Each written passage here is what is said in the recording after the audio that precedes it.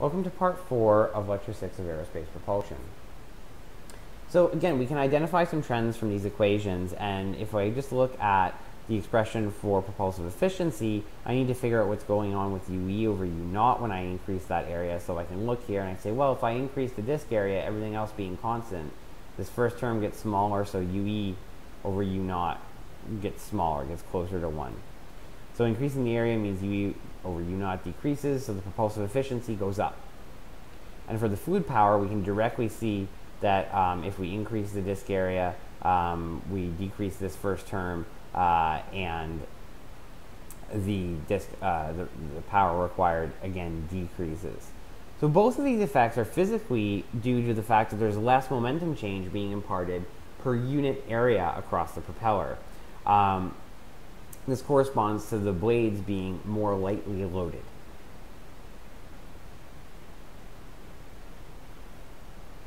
Finally, let's turn our attention to the non-dimensional parameters that are relevant for propellers. So we'll start with the dimensional quantities that we need as input. So there's the propeller diameter, the propeller rotational speed, the torque, the thrust, the density of the fluid, the viscosity of the fluid, the bulk elastic modulus of the fluid, and the flight velocity. So we can now introduce some non-dimensional parameters. So a thrust coefficient, which is a non-dimensionalization of the thrust, and this is going to depend on the Reynolds number, Mach number, and advance ratio.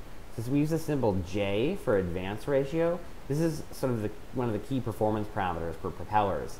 And essentially, it's the distance that the propeller moves forward in one revolution, that's U naught over N, divided by the propeller diameter. So it's U naught over D times N.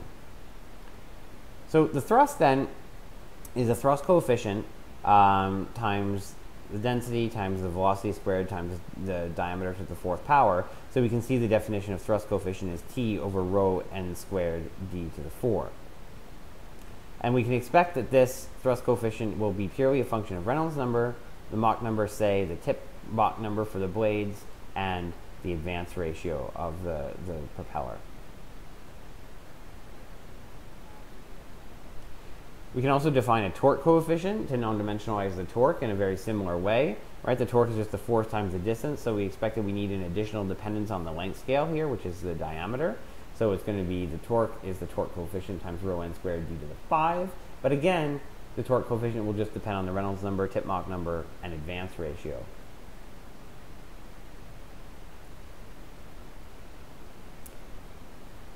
And the propulsive efficiency then can be rewritten to be based on these non-dimensional parameters. Again, this is derived in the MIT Open Courseware notes, but what we end up with is the propulsive efficiency is just this constant 1 over 2 pi times the thrust coefficient over the torque coefficient times the advance ratio. So this expression is useful in a couple of different ways. So if J, which is sort of a propeller design parameter, and the coefficients are known, we can directly compute what we expect the efficiency to be. Or if the efficiency is known or we have an efficiency target, it gives us a constraint on the relationship between the coefficients and the advance ratio, which is a design parameter. You sometimes also see a power coefficient used instead of the torque coefficient. And this is just related to the torque coefficient by a constant factor of 2 pi. And if I go back one slide, you can see that we have this 2 pi over kq in the denominator, and so you might sometimes see that replaced with this power coefficient instead.